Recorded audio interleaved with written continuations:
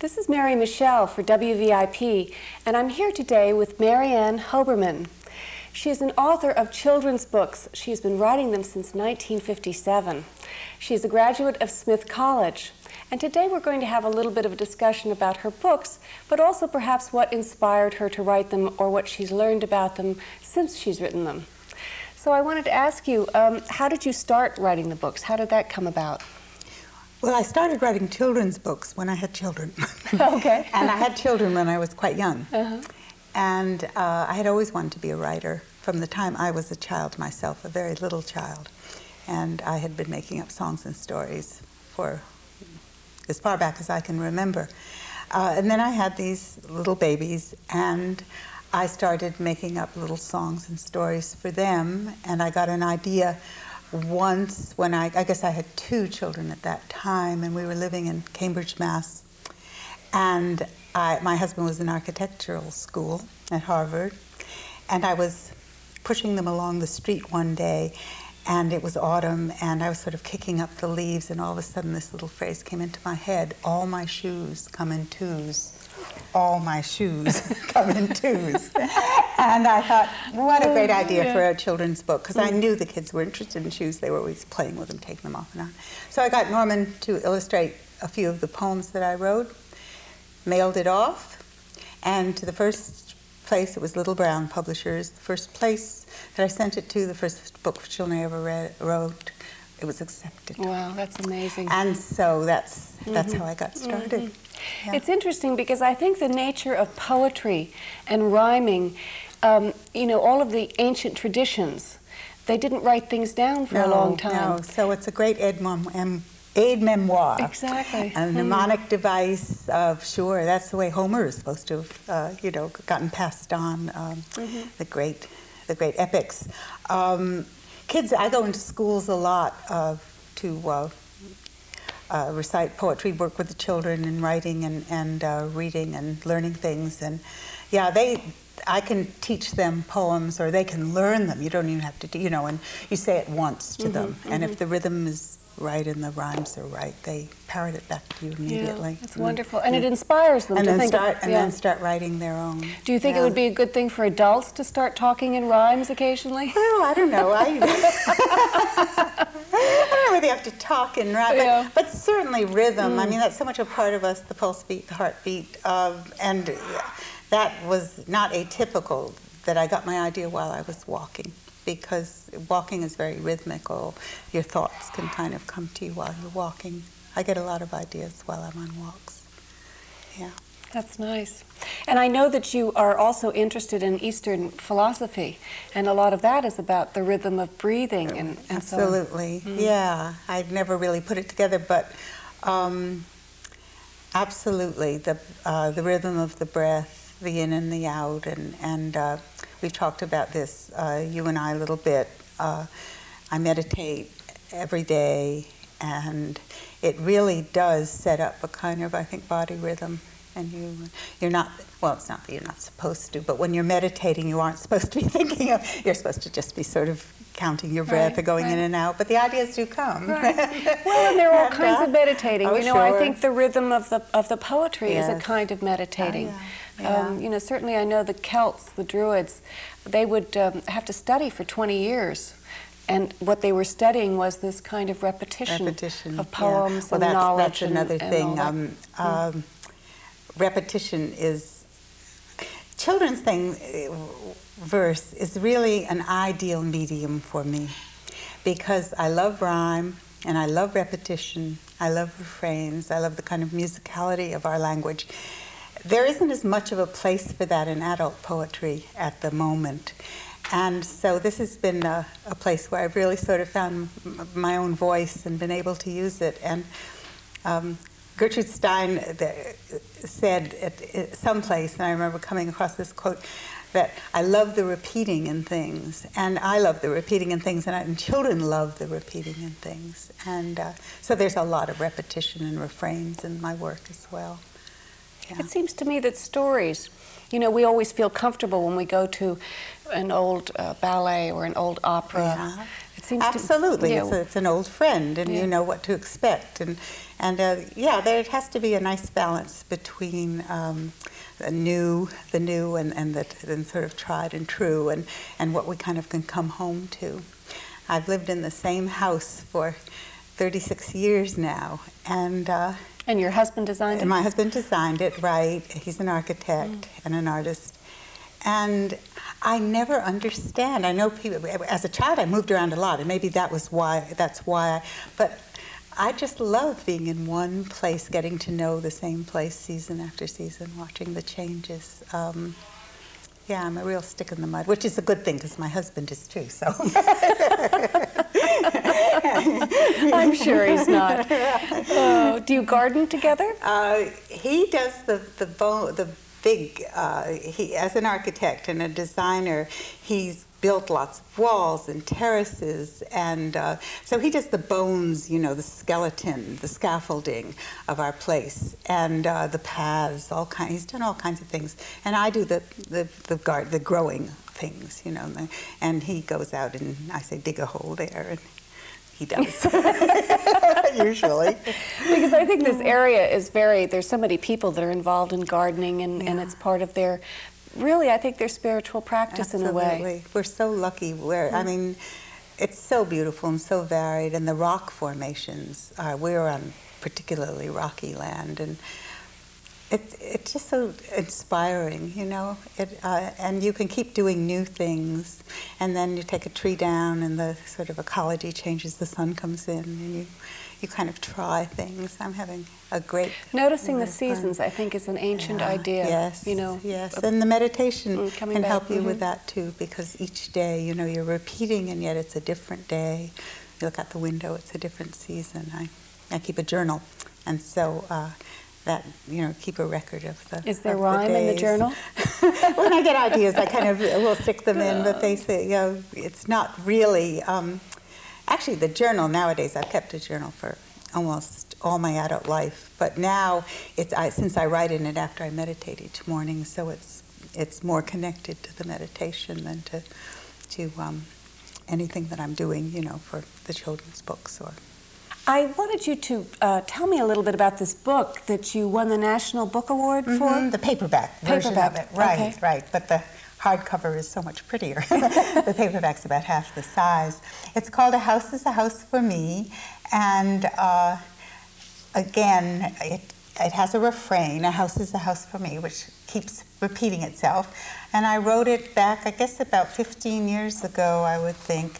And it's illustrated by a woman named Betty Fraser, who's a wonderful, wonderful illustrator, and she's subsequently done several of my books, including the newest one that's out. And it just starts off, I'll read a little bit to you. Okay. First of all, it's dedicated to Norman, builder of my house, my architect husband. That's great. Anyway, and it starts off, a hill is a house for an ant, a hive is a house for a bee, a hole is a house for a mole or a mouse, and a house is a house for me. And then Betty will illustrate one kind of house that happens to be a tree house. A web is a house for a spider. A bird builds its nest in a tree. There's nothing so snug as a bug in a rug. And a house is a house for me. And it goes on and on that way with animals and where they live. And a kennel's a house for a dog is a house for a flea. But when a dog strays, a flea sometimes stays, and then it may move in on me. Right. For us locally. Right. We've all had that experience. And it gets kind of, it just goes on and it builds and it builds. And let's see. Well, it talks about pockets being houses for pennies and pens being houses for ink. And then it ends this way. A house is a house for a story. A book is a house for a story. A rose is a house for a smell. My head is a house for a secret I never will tell. A flower's at home in a garden. A donkey's at home in a stall. Each creature that's known has a house of its own. And the earth is a house for us all. Oh, gives me goosebumps. That's so sweet. That book almost wrote itself. It's wonderful. Sometimes, you know, books take different lengths of time, and poems do, but that was written as a long poem, and as I say, it was given to me almost. I always felt that way.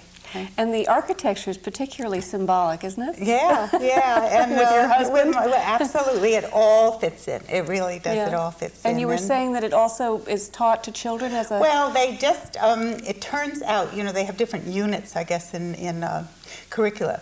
And this, I guess, first graders or second graders, I think it's first, have the house and home and the family as one of their units. And it's turned out that this book has become pretty standard, which is very nice because it sells a lot of copies.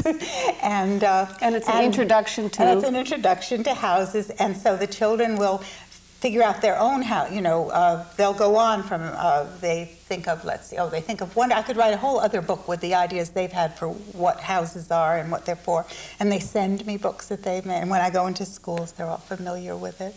So it's nice. I hit the jackpot once. Do you think any of them go on to be architects? I don't know if they become architects, but of course, children love to write stories and poems and draw, and when you go into a class and you'll ask who wants to be a writer or who wants to be an artist or who isn't a writer, and all the hands go up. It gets killed later on, unfortunately, and now that they're cutting so many of the art programs in schools and the music programs, it's really bad. But anyway, well, these things go in cycles, and hopefully it will come back. Well, we have to get up and fight for it, perhaps. We have to fight for it, absolutely. Yes, right. And the National Endowment and funding for that and all of the above, yeah. When we come back, we're going to further our conversation with Ann Hoberman and her wonderful children's books. Thank you.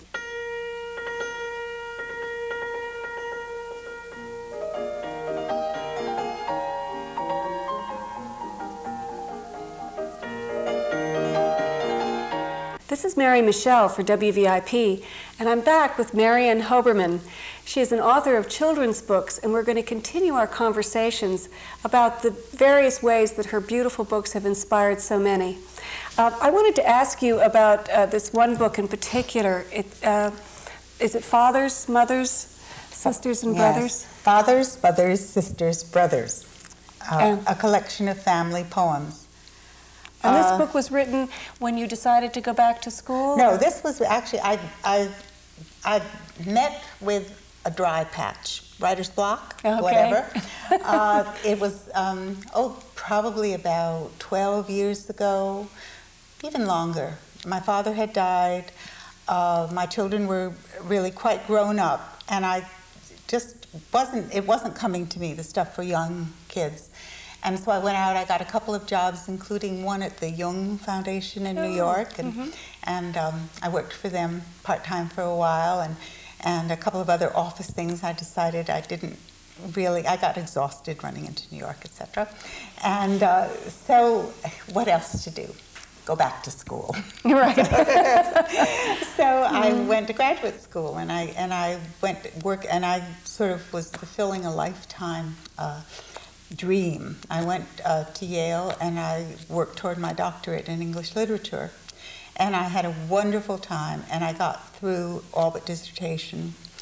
And my dissertation, I wrote a prospectus for it, and it was going to be on the sister-brother relationship in 19th century women's English literature, the Brontes,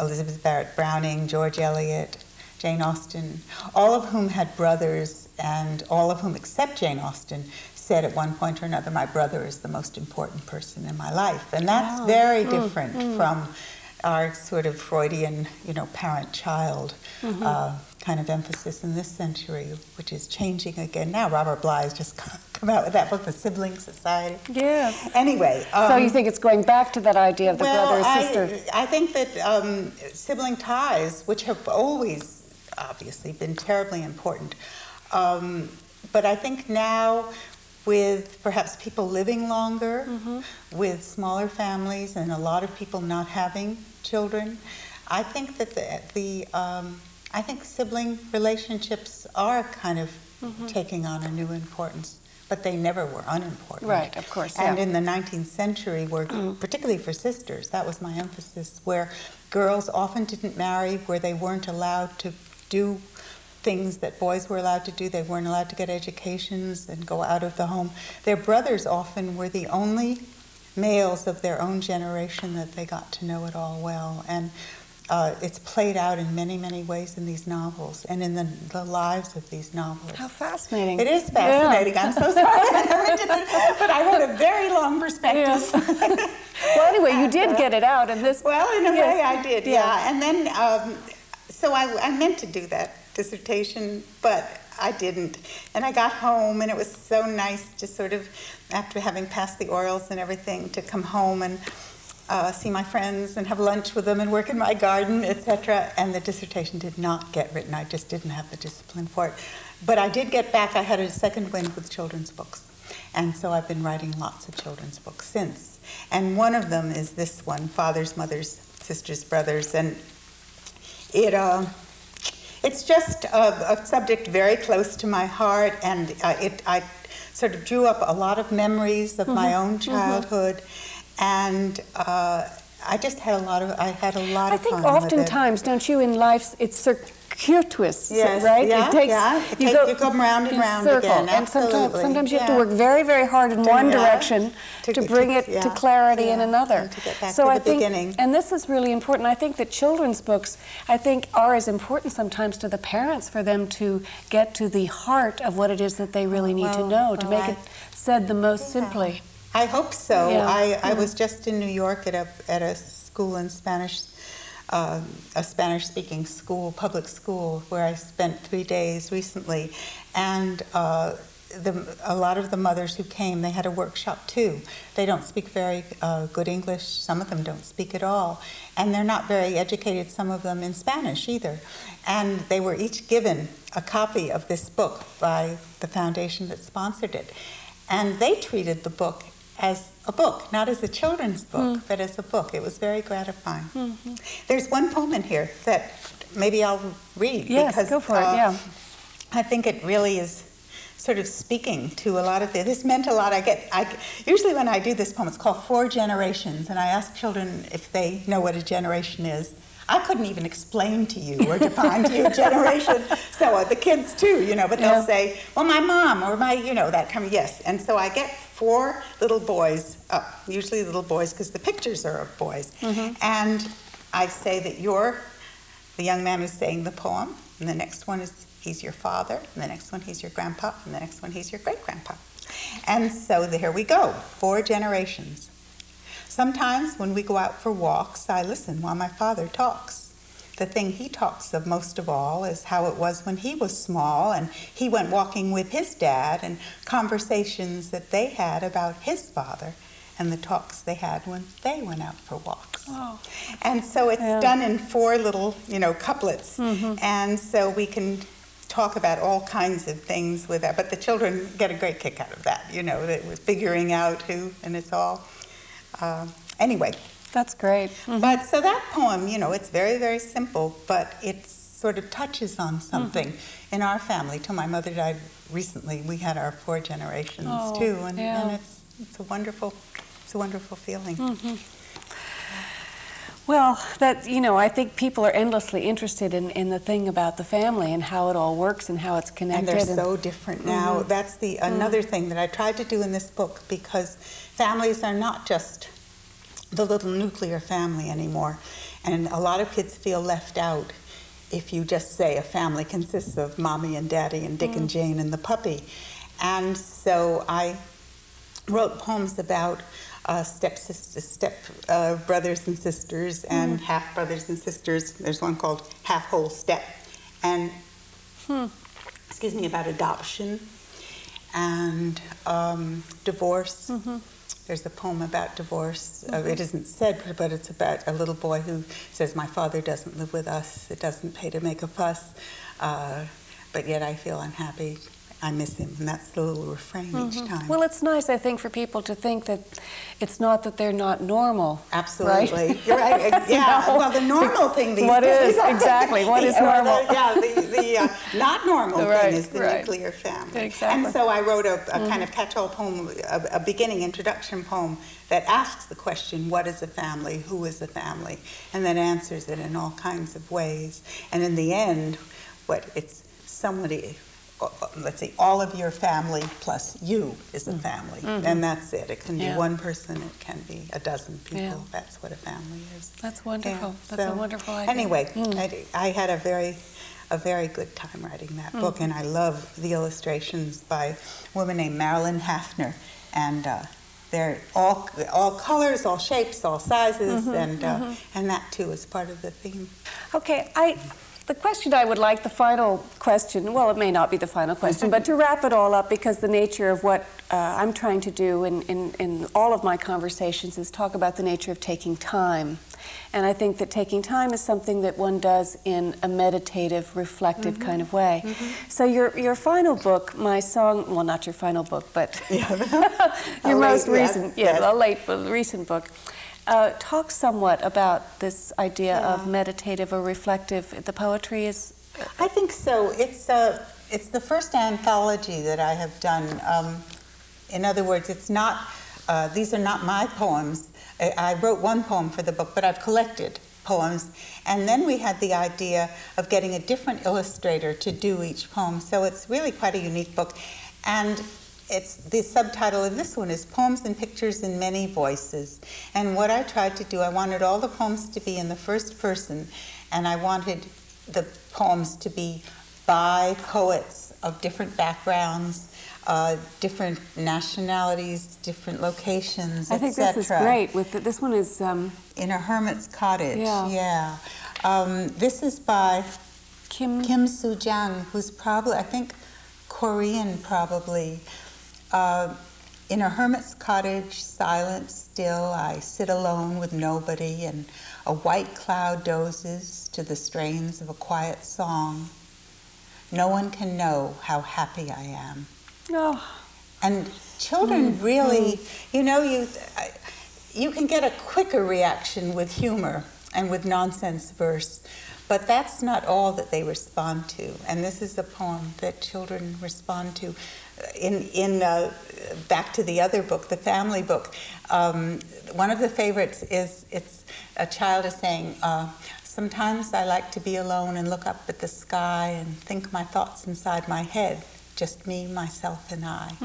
And that's one that they really like. Well, that's quite a spiritual idea, really. I guess so. And it's particularly beautiful because in the Spanish-speaking school, there are a lot of bilingual classes, and the children translated it into Spanish for me, and it really is beautiful in Spanish. And then this is the poem that I wrote for this book, and this is an idea, yes, it's put forward as a children's poem, but the idea in it, to me, is it's not only a child's idea, and not even to say only a child. We get our best ideas when we're children, and then we just work on them and go back to them as we get older. At least that's my own experience. That's my experience, too. I hear you. And so this one is called You and I. And this is one of my favorite things that I've written, I think. Only one I in the whole wide world, and millions of you. But every you is an I to itself, and I am a you to you too. But if I am a you, and you are an I, and the opposite also is true, it makes us both the same somehow, yet splits us each in two.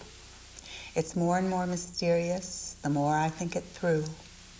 Every you, everywhere in the world is an I. Every I in the world is a you. Oh. And it was illustrated. This one is illustrated. We commissioned this.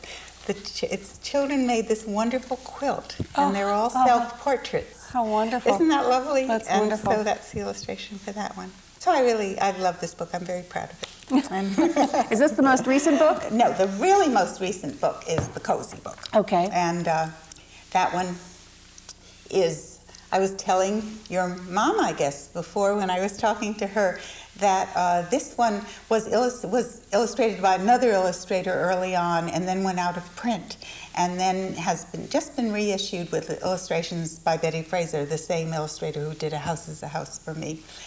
And this book is just a list of all the... Cozy is one of my favorite words and my favorite concepts. And this just goes right through cozy foods, cozy clothes, cozy places, cozy people, cozy words, and it just, you know, it's a cozy, it's a kind of cozy book.